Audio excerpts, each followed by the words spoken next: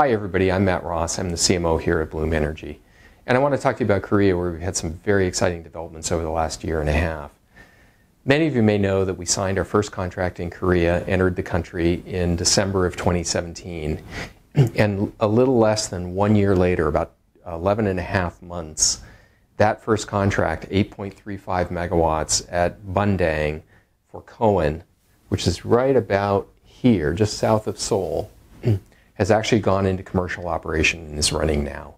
Now, we worked together with SK on that first project, and that relationship gave us so much confidence that we came back and signed an exclusive distributorship agreement, preferred distributorship agreement with SK back in the middle of November, and announced that in the media at that time.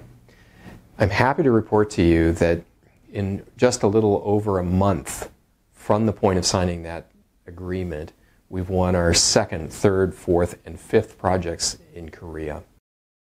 So let's talk about the first of these, which is with Korea Midland's Power, KOMIPO in other words. This is another one of the Korean utility generating companies. And this is for a 6 megawatt project in downtown Seoul. Now, Seoul is a metropolitan area of 25 million people, so this is an enormous city. And this deployment is going to be at a cultural park in downtown Seoul. Our energy density plays a big role here, so we can pack a lot of power in a very small space, not take up much of this park. Very low noise signature, very pleasing industrial design to look at. And because we're in the middle of a big city, the fact that we don't emit any smog emissions is critically important. The second project I'd like to talk about, in fact the second and third projects, are both with Korea Telecom, which is a major company also in Korea. And they are doing two pilot projects, two different locations, 900 kilowatts per location, 1.8 megawatts altogether.